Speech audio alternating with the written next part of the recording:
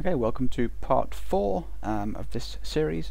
In this video we are going to finish off the absolute very last thing of this sign up page, and then we're going to test it all out and see if we can sign up. Yeah, right.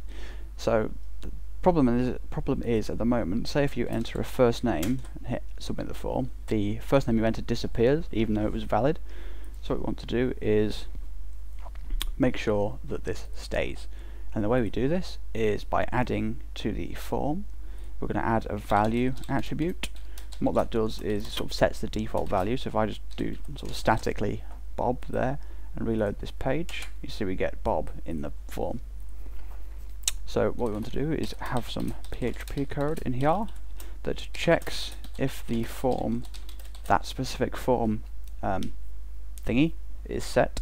So in this case it's post first name, and if it is, I want to echo HTML entities, that is right, post first name, which will effectively output the first thing they entered.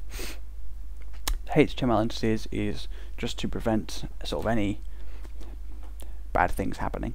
If they enter like double quotes, it'll mess up the HTML, so we don't want them to be able to do that. So now, well, I'll just copy this down, this value sort of section, value attribute, and paste space, and paste space. Obviously for this one, it should be the last name. Oops. And for this one, it should be the email, like so. Okay, so we can test that now. By simply resubmitting the form.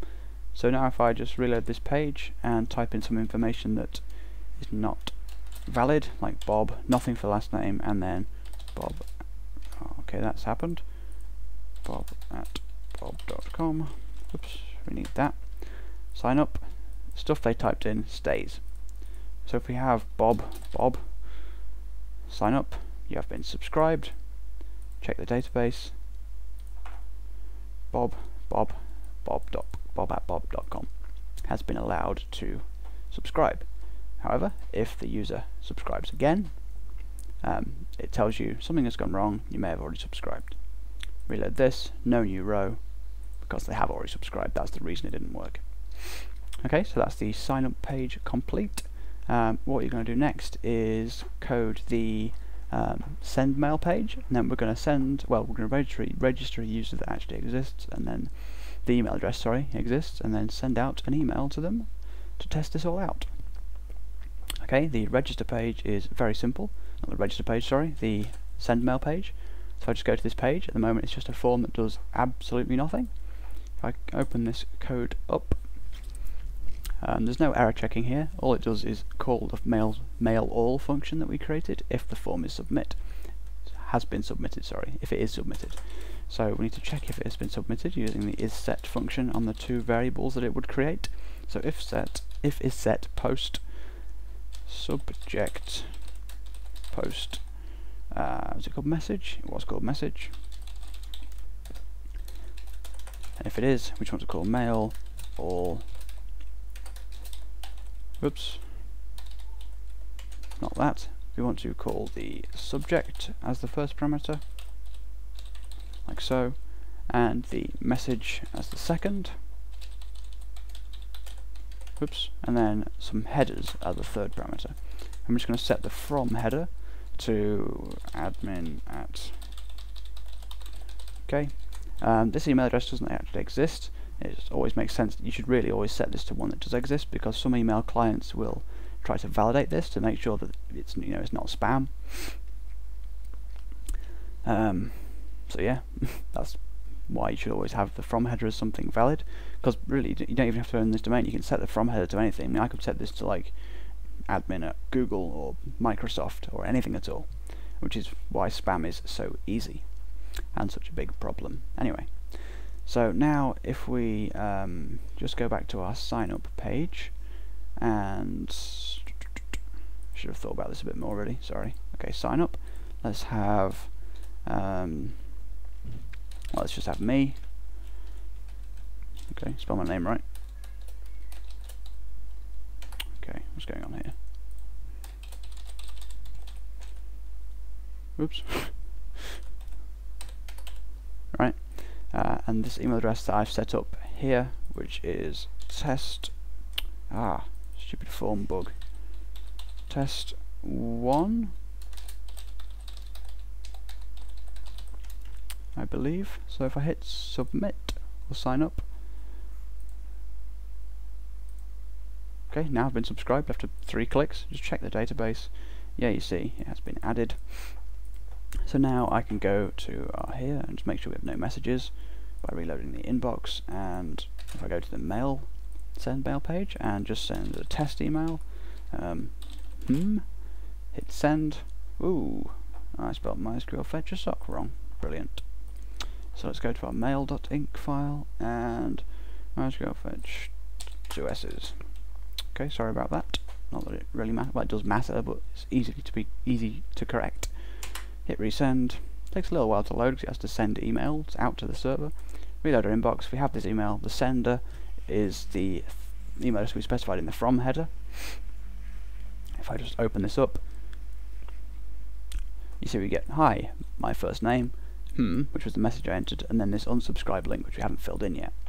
Now this unsubscribe link should be basically it should be this unsubscribe page with the get variable added. So I'm just going to copy this now and go back to our backend file, and then to the end of this message where we said unsubscribe and then a blank thing, I'm going to paste that and then add the get variable email equals, and then that is going to be their email address, which in this case is we already have in the user email variable. Okay, so if I just send another message by going to send email second, this is a message just to show you that new lines will be sort of working automatically. If I go back to our inbox, our webmail client, sorry, not our here, you see now we have a new unread message called with the subject as second.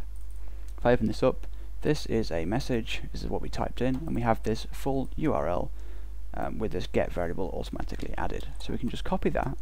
If I paste it into a new browser window, you see at the moment it does absolutely nothing. I mean, it says your email address has been removed, but that's just static content. If I hit browse, you see it's still there. So what we need to do for this is call the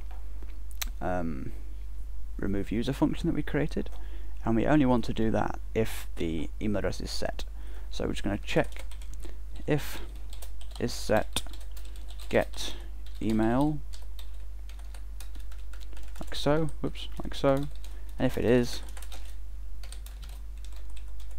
space there, we want to just remove user get email.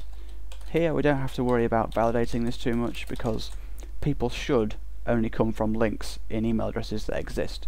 So we're not actually checking if the email address exists in the table, we're just going to try and remove it. If it doesn't exist and we send it into the delete query, all will happen is it'll remove nothing. It'll sort of, the where part will return 0 rows and it'll remove 0 rows.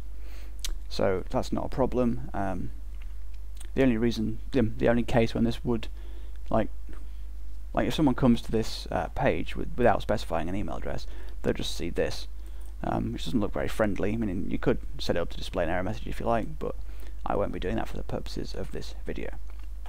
Okay, so now we have the unsubscribe page made. We can just test this by reloading this.